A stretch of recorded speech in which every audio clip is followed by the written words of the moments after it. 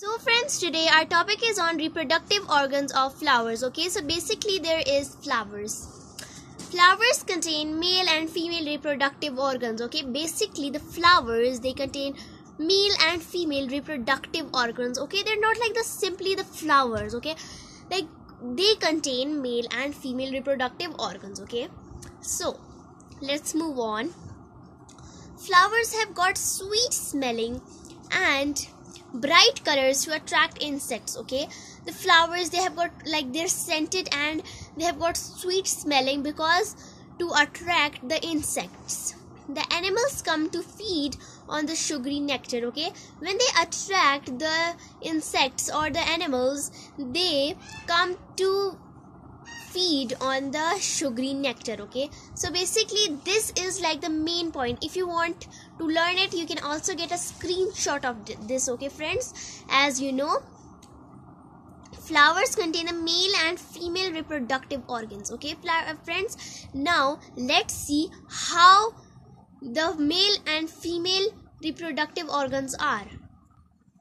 So basically this is the male reproductive organ and this is the female reproductive organ. Okay, the plants which contain the male and female, the flowers which contain the male and female reproductive parts, which contain the both of these organs, are called the perfect flowers. Okay, some of them contain a male and some of them contain the female, but the plants which contains the both are called the perfect flowers. For example, like as hibiscus and rose. Okay, so in the male, as you can see now, at first, now let's turn to the male one.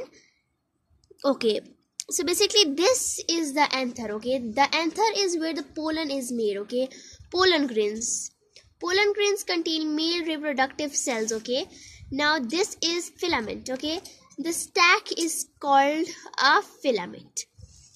Now let's go to the female one. This is the stigma. Stigma is sticky.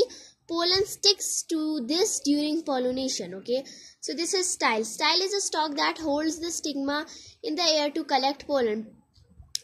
Now this is ovary.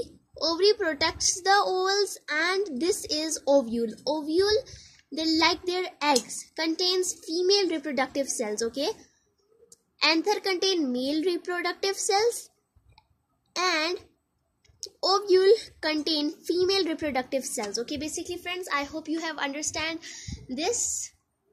I have got this diagram, okay, from my book. Friends, as you can see, these are the petals. Okay, they're the bright colors to attract the insects. Okay, so these are the male reproductive organs. Okay, and they are called as they're called as stamen. Okay, and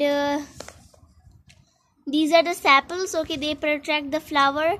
It is in bud. Okay, and this is the nectar which the insects or animals come to feed, and this is the male reproductive organ. Okay,